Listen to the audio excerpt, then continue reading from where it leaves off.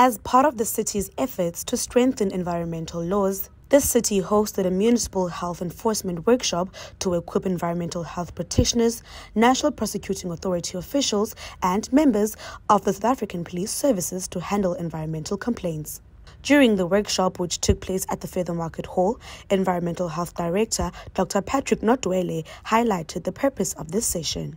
This consultative workshop with the South African Police Service in the city area, as well as the National Prosecuting Authority.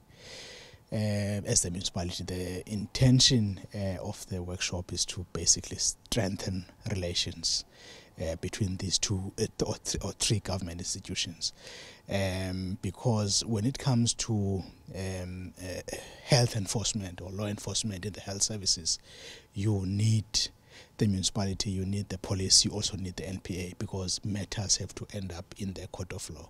The workshop also weighed in on the negative impact caused by manganese storage and transportation in the city. The case about the manganese ore in the city is quite a topical one currently, because we've got operators who came into the city without the knowledge of the city and established themselves in the city without authorization from the city, because those activities require authorization.